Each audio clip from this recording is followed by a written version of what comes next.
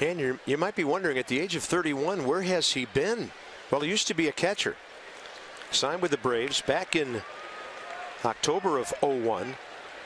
Outfielder, catcher in the Braves organization, and something has happened to Junior Guerra as or after he threw that pitch. Did his chain hit him in the face? I mean, it's not funny, but if you have that much jewelry on and it's out of your shirt, it can be deadly. I'm thinking his jewelry hit him. That's my call, at least. Or some dirt came up and flew in his eye. Let's see. Did his chain hit him? Can't tell there. Well, maybe.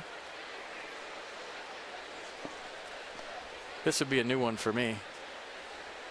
It looks like it was flying up around. And he has a cross, too. And if a corner of a cross, I used to wear a cross, too. And if a corner hits you in the face, that can't feel good.